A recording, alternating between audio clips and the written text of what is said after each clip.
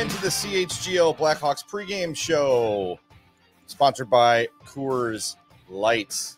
We love our friends at Coors Light. I'm Jay Zawaski with Greg Boysen and Mario Tirabassi.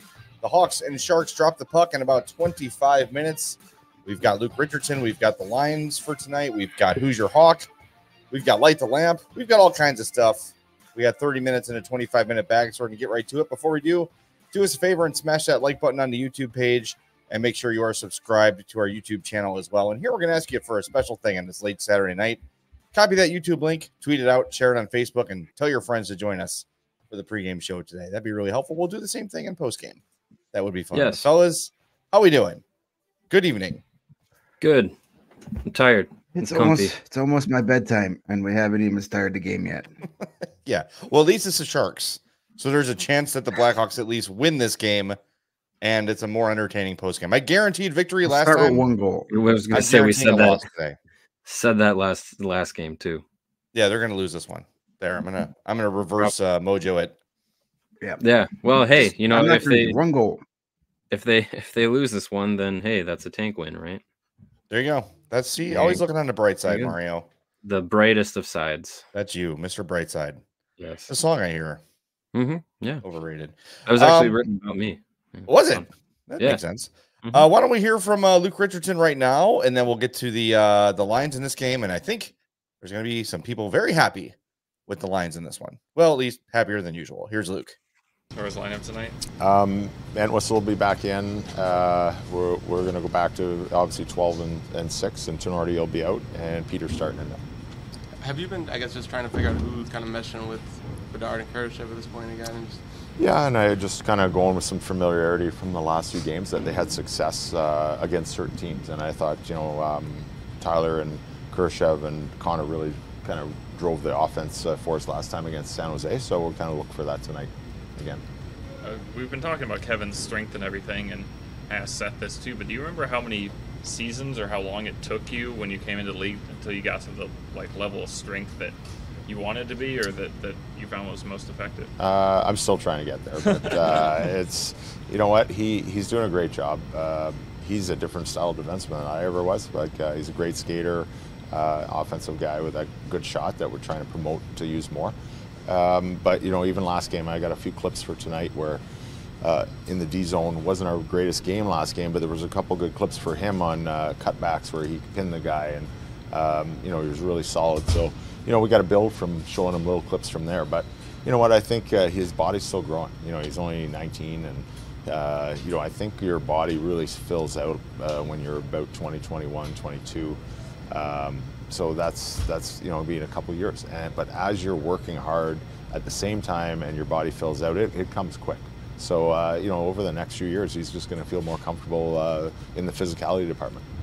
What's been the feedback for Reichel after the first 3 games? You know, I thought the first game was great, and then a little bit of a drop off. But you know, it's LA, right? And I thought last game in the third period, he was one of our better guys moving his feet. So that's what we need. We need him and AA moving their feet and creating offensive chances with the speed, and if anything, it pushes them back, and that's what we got to get him consistently doing.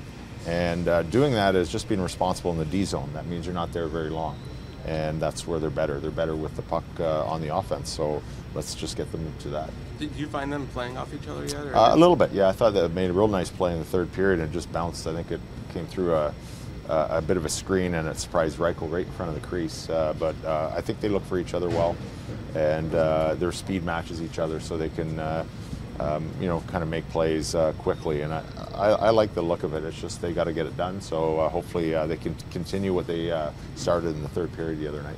Anything new on Blackwell? No, I just talked to him. Actually, said he's feeling a little bit better, but he's pretty tight in the whole upper body area. So we're just going to, you know, probably evaluate him a little more when we get home. And but today he did say it was a little bit better, but I don't know where that still leaves him. We've had a lot of attention on Connor, of course, but Korchinski also has played at a really high level for a young guy. As somebody that started his career at a pretty young age in the NHL, just can you reflect on how much they've improved and where have they improved the most? Yeah, you know, I think his confidence level of you know, having better gaps on the line rushes against, not backing in, and I think that's one time through the league, right? He's starting to know the league. He's starting to know the players he's playing against and trusting his own skating ability, which is excellent. You know, and he's still growing. We just talked about him getting stronger. That's just going to continue to get better over the next few years. But we're already seeing improvements on the defensive side of the puck, which is going to allow him to use that skating ability on the offense. One thing that we noticed with Connor is that he makes use of every minute. You noticed too. Yeah, no, for sure. He loves to be out there. He loves to work on things. He loves to get repetition on shooting angles and shooting areas. So he's kind of ready for that opportunity when it happens. And he just does it from not just the normal areas that you're going to get it from. He does it from kind of awkward areas, and I think he throws goalies off by getting shots off from there. NHL can be a long grind for a young player. As you sort of run to the end of the season here, is there some thought of sort of managing his time a little more and maybe backing him off a bit? No, because he loves it. I think he's looking for as much ice time as he can get. You know, we obviously try and utilize him in the areas where he can succeed on some ozone face-offs, maybe double him up his ice time a little bit if the other line's tired, even if it's a top line in the other team. Try and get him to expose them there if we can win that face-off. And he's doing a great job of. You know, I mean, you know, he's another guy he's starting to learn the other side of the puck and realize that in the D zone, if he's in the right positions, the puck comes to him, and then he's going to have it more. So that's maturity starting to show there already. With Korchinski, is he getting the shots through more often? Do you find that he's finding how to get a little bit, but I'd like him to like rip a couple, like slap shots, like he scored on his last goal, not just wristing them in, looking for tips. I think, you know, I mean, he's got to take charge on some of those. There he is, Luke Richardson, from the Kung Fu movie with the delayed audio. It's always entertaining. You get the subtitles on there. I don't know, it's weird. The last couple times there's been like a glitch, and then the audio gets all thrown off. So, whatever, not our fault. Thanks to the Blackhawks for use of the video. It's a long way for the video to travel from California to Chicago. So. Yeah, they had to mail the VHS tape. You know, carrier pigeon. Yeah, probably some bumps in the mail. Yeah, I could feel the frustration on Scott Power's face trying to ask the question and getting cut off by out-of-town reporters. I could just feel his body temperature rising every time he got cut off in that scrum. I'm a little surprised there hasn't been more of that this year with Bedard and, you know, morning skate reporters wanting to be there and talk to Luke about it. And I don't know, it's happened less frequently than I expected. Yeah, it's happened a lot with the Canadian teams being around, because I think you get most of those teams have their own national Canadian media like reporter for either TSN or Sportsnet. But yeah, right. not a ton with any other teams unless it's a national broadcast. All right, let's take a look at the lines for tonight's game. You heard Jared Tenorti is out, but here's what Luke has lined up for this evening. You've got your top line left to right. Tyler Johnson on the left wing with Connor Bedard and Philip Kurashev. Nick Foligno, Jason Dickinson, and Joey Anderson. Whoa. Thank you. Lucas Reichel, Andreas Athanasiou, and Taylor Radish on the third line. Landon Slaggert, Mackenzie Entwistle, and Ryan Donato on the fourth. Your D pairs are Vlasic, Jones, Korchinski, and Magna, and Kaiser and Zaitsev with Mrazek in goal. And fellas, Vlasic and Jones have been really good together. Obviously, they're your two best defensemen. After we take this break here, why don't we come back and talk about should they consider maybe putting Vlasic with Magna and Korchinski with Jones? Does that make sense? Let's talk about that a little bit. But first, a break. A break. Is it my break? My first? Yes. Yep. Yes. Awesome. Well, hey, I'm here to tell you about Circa Sportsbook. They are the best sportsbook around. Don't believe me? Well, hey, let's try and argue with this. They have the best tight money line splits and low hold models out there. Circa Sports will always strive to have a game at a, for example, -110 split on their menu, unlike other sports books, which may use a -115 or even a -120 split on that same game. Circa Sports keeps as little money as possible on large market bets, especially compared to those other books. And they have very high app limits, so they do not limit players based on their winnings. Every player has the same limits, unlike other books who limit winning players. Circa wants you to try and take as much money from them as possible, and they encourage bettors to download and explore all sports betting apps available to compare the lines from all those games and see that Circa Sportsbook is going to give you the best lines every single time. And they have awesome customer service because there are real people behind the Circa Sports brand who resolve issues in a timely fashion, unlike those other books who use chatbots, and chatbots suck. All aspects of the app are being run by the same team that runs the main Circa Sportsbook at Circa Resort and Casino in Las Vegas. So download the Circa Sports Illinois app at circasports.com/Illinois-app and sign up today. Also be on the lookout for Circa events, watch parties, and tailgates. If you or someone you know may have a problem with gambling, call 1-800-GAMBLER. That's 1-800-426-2537, or text GAMB, G-A-M-B, to 833-234, or visit areyourreallywinning.com. You know what's even worse than those sucky ass chatbots? It's ticket stress. Oh, Ticket stress is the worst. You shouldn't have to worry when you're buying tickets to your next big event. Game Time is the fast and easy way to buy tickets for all sports, music, comedy, and theater events near you or far away from you. You don't have to stay within your own city limits to go see events. Go wherever the hell you want. And with killer last-minute deals, all-in prices, views from your seat, and their best price guarantee, Game Time takes the guesswork out of buying tickets. If you head on over to their website or their app, you realize there's just 5 home games left for the Chicago Blackhawks this season. And you can get into 4 of those 5 games for under $30. That is a tremendous deal. And the price you see is the price you're going to pay. You're not going to get a ton of surprise hidden fees when you go to checkout. And if you're a first-time buyer, you're going to save a ton of money with your first purchase. Take the guesswork out of buying tickets with Game Time. Download the Game Time app, create your account, and then use the promo code CHGO for $20 off your first purchase. Terms apply. Again, create an account and redeem the code CHGO for $20 off. Download Game Time today. Last minute tickets, lowest price guaranteed. All right. Yes, do that. Game Time is wonderful, as is Circa. So Vlasic and Jones, Korchinski and Megna. My thought here is, and Luke's talked about this a lot too, and Q used to do it all the time, where the philosophy is spread the wealth a little bit. Don't overload one line to the detriment of another. And, maybe Jones is a little too wander happy to put with Korchinski. Vlasic is kind of a nice security blanket there, but Megna is just not much of anything. And he's not helping Korchinski at all. I don't know. Just a thought. I mean, they have played Jones and Korchinski together before. Not too frequently, as a set lineup thing, but they have done it in game, putting those guys together. I think trying to do it a little bit more as maybe an offensive jump.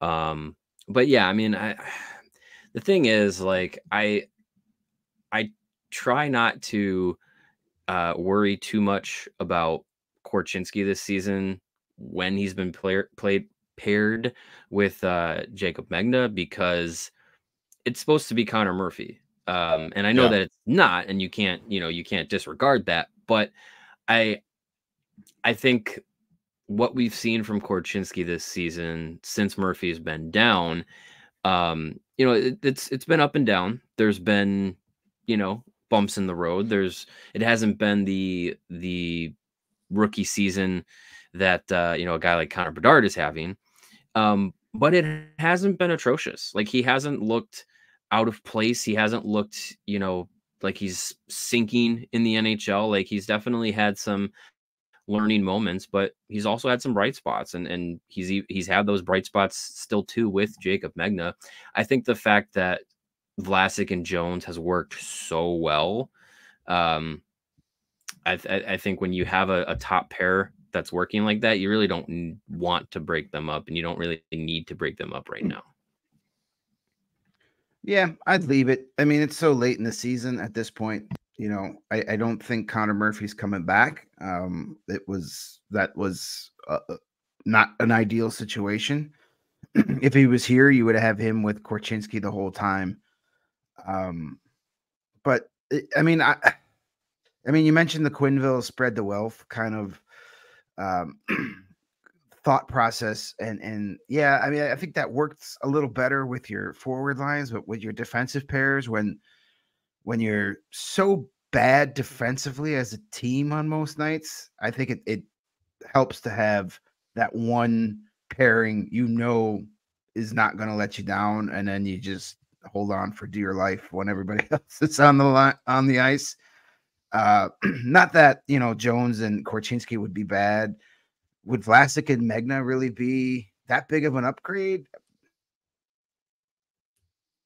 Maybe, but if you flip flop those two pairs, you're worse than you are right now. Yeah, I mean it's probably true. I feel like we've seen a little bit recently where Korchinski's been kind of struggling, swimming a little bit, and you wonder if maybe just putting him with someone a little more steady than Megna, which is pretty much everybody, would be beneficial to him. But I think your point's correct where that's supposed to be Connor Murphy. Stylistically, I guess Megna is the closest you have to him. So you want to put, offensive freewheeling with stay-at-home defense. You're kind of doing the same thing with Jones and Vlasic. But yeah, I mean, this is the stuff we talk about when we have off-season conversations about Connor Murphy. And he's not a guy who he's never going to get the spotlight. He's never going to have huge stats. He's never going to be a Norris consideration. But damn, there is value in a guy just being steady and just being out there and knowing where to be. And he's not going to win every matchup. He's going to get burned sometimes. He's going to be slow on a play, whatever. But just to have a guy that 9 times out of 10 is going to do the right thing and get the puck out of trouble, there's huge value in that, and especially on a young team. So I think in his absence, we've really seen what the Hawks have missed in Connor Murphy.